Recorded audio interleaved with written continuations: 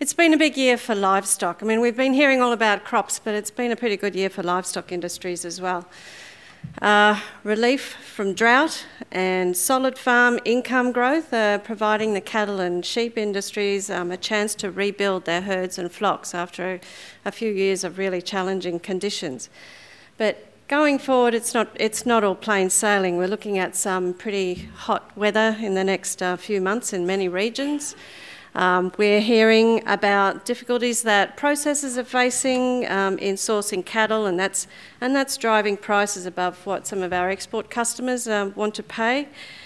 Competition in our export markets is a major issue, and remaining competitive is key. But yeah, we need a productivity boost in the face of prices easing over the medium to longer term.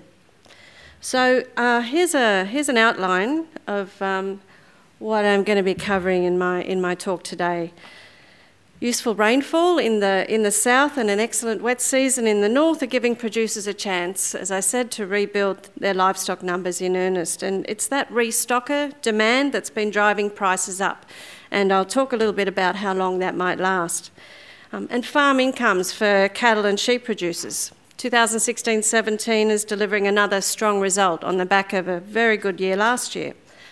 And over the medium term, we expect that meat production and exports will recover from the current low levels, but our export outlook is affected by increasing competition. So with that, I want to take you through some modelling results we've released looking at competition with South American beef. And in doing so, I'll also touch on a few other related issues such as the value chain and innovation to improve our productivity and competitiveness. But first up, let's have a look at our cattle prices. So we can see here that cattle prices climbed pretty solidly for 2 years leading up to spring last year. Young cattle, represented by the yearling indicator there, and heavy cattle, represented by the JAPOX indicator, had increased by more than 70% over that 2-year period. Cow prices also rose strongly by 60%. And this was despite significant turn-off as persistent dry conditions, particularly in Queensland, led producers to sell cattle that they just couldn't carry. Strong export demand and a depreciating dollar supported prices of heavier cattle and cows, even though slaughter was increasing at the time. And with the useful rainfall that was being received in the southern regions in spring last year, demand rose for young cattle for restocking, and with a good wet season in the north of Australia arriving, herd rebuilding intensified and young cattle prices climbed higher. So I'm just going to remove cows from this slide now, and if we concentrate just on this recent period, we can see clearly a divergence, a gap. Export demand for heavy cattle is still strong historically, but it's no longer climbing. But there's still very strong demand for young cattle, for restocking, and for feedlots and for live exports. So that gap has been increasing recently. Eventually, these two indicators will come together again, as they usually do. They usually track each other fairly closely. And we've seen this before. After the millennium drought, the indicators started to diverge in the autumn of 2010 when some useful rains were being received down south, and really took off after a good wet season in the north, again after a couple of missed wet seasons.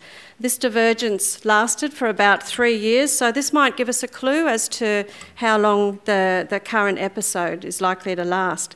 We're 2 years into it now, so we expect probably that by the time, this time next year, we'll see those prices converge again and start to track each other again. The short-term outlook, though, is for a dry autumn in the eastern states, so we will see some more young cattle coming onto the market, and that may bring prices down a bit. I think that's starting now, but the underlying supply constraints remain. But what about farm cash incomes, farm incomes in this market? Here are some results from the latest ABARES farm survey.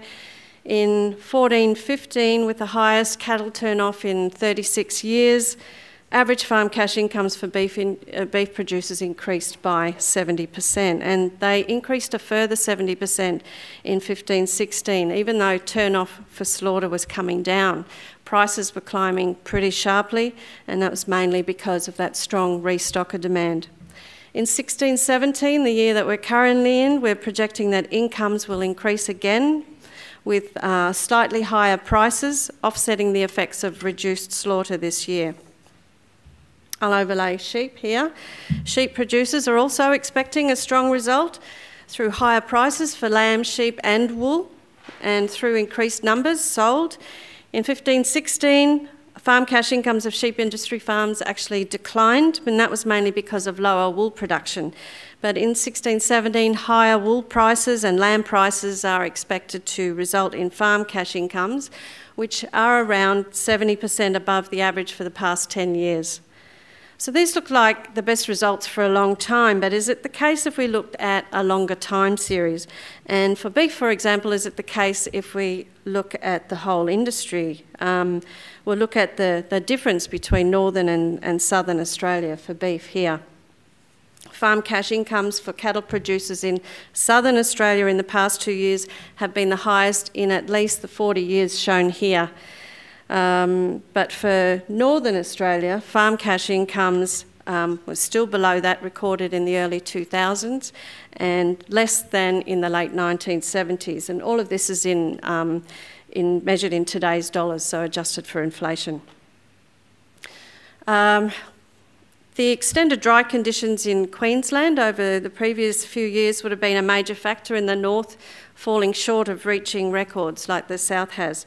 The cost of restocking, of course, is very high, and for breeders, breeding enterprises, of course, it just takes some time and foregone cash flow. So that's limiting the extent of those cash income rises for northern producers.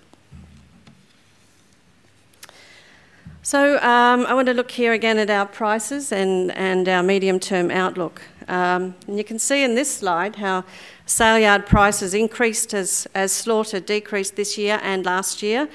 2 years ago, the average weighted sale yard price for cattle averaged 364 cents a kilogram dressed weight. This year they're averaging 540 cents a kilogram, nearly another $2. So going forward, as cattle supplies increase and restocking pressure recedes, we expect slaughter and production will start to rise again slowly, and prices therefore will ease in real terms over the next 5 years, and we're projecting to around 465 cents a kilo.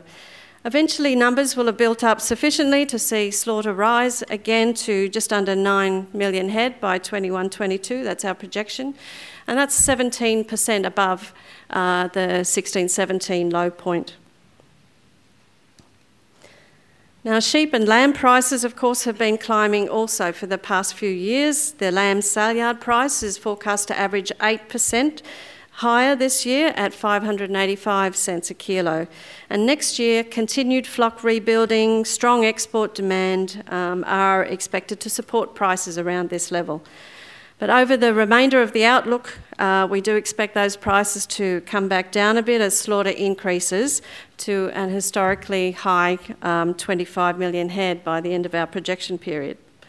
For adult sheep, slaughter is projected to remain relatively low, and that's as flocks continue to expand, and that's buoyed by the strong demand for lamb and improved wool demand. For both beef and sheep industries, exports are very important. They account for nearly 70% of production for beef and nearly 60% of lamb production. But in most of our markets, we're facing increasing competition. And we heard this morning from the USDA's Deputy Chief Economist about the US's recovering beef production and increasing focus on export markets. And this will affect demand for Australian beef in the United States, but also in Japan and Korea, high-value markets for us. But we're also facing increasing competition from South American exporters who are now gaining access to markets that previously were inaccessible to them. So this and the following couple of slides present information from a study that we've recently released just before Christmas on South America's emergence as a strong competitor to Australian beef. So it's available on our website. Beef is an important agricultural export for both Australia and South America. Combined, they account for almost half of the world's trade in beef. As global demand for beef expands over the next several decades, there will be significant export opportunities, particularly in Asia. South America is increasingly well positioned to compete in those markets and has been doing so for the past 10 to 15 years, as you can see at the blue bars there. Investments in their industries have led to improvements in production efficiency, disease management, and supply chain traceability, and that's resulting in significant production and export growth, particularly in Brazil, as you can see in this slide. In 2030, we're projecting that the total value of Australian exports will increase, but not necessarily to all of our export markets. Our share of imports into China, Hong Kong, ASEAN region increases in our projections, but in other markets our share declines, and that's not only because of increasing competition from South America in Europe and North America, but also in North Asia from Northern American exports. Another feature of this South American study is where we tried to get a better understanding of what was actually driving past growth in beef exports, a decomposition analysis, if you like. See the figures there. Australia's beef exports increased from 2.8 billion in 2000 to 7 billion in 2014 in US dollars, and that's 150% over that 14-year period. We decomposed that growth into these four factors here. Improved market access explained 88% of that export growth. And this reflects our reputation as a consistent provider of high-quality beef and our avoidance of animal disease issues like FMD and BSE, of course. We gained when other countries suffered embargoes and bans from those diseases. Also, free trade agreements over that time with the United States and ASEAN countries lowered tariff rates for us and expanded quotas for beef exports. So market access, a very important factor for our growth in exports. Another factor is export supply costs. And by export supply costs, it represents a range of costs from on-farm right through the chain to arrival at port for export. For Australia, lower export supply costs accounted for 26% of our beef export growth. Around half of that was mainly from farmers reducing their unit cost of production on farm, and the other half from rising costs in competing countries, adding positively to growth in Australia's exports. Rising global incomes also led to higher import demand, and this accounted for 8% of export growth, and also appreciation of the Australian dollar over the period provided an offsetting negative 22%. That's up to 2014, remember. Since then the dollar has come down. If we overlay Brazil's results, we can again see that improved market access is the most important driver, explaining 55% of Brazil's growth. For example, access to the Middle East and expanded access to other South American countries through Mercosur and related agreements. But lower supply costs accounted for well over a third of Brazil's export growth. And this factor was larger for Brazil than any other countries analysed. Strong productivity growth from the factors that I mentioned earlier resulted in a significant decline in real export costs, and that in turn has led to stronger exports. Brazil now does compete with Australia in some lower value markets. Renewed access to China, of course, has led to increases in Brazil's share of that market since late 2015, and in 2016 Brazil regained access to the United States market. So while that's all pretty challenging, there are some potential constraints to their future growth.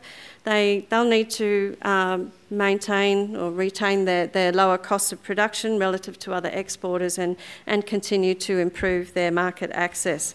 And also cost-wise, I mean, inadequate transport infrastructure may put upward pressure on export costs, and there's also high demand for land from alternative uses.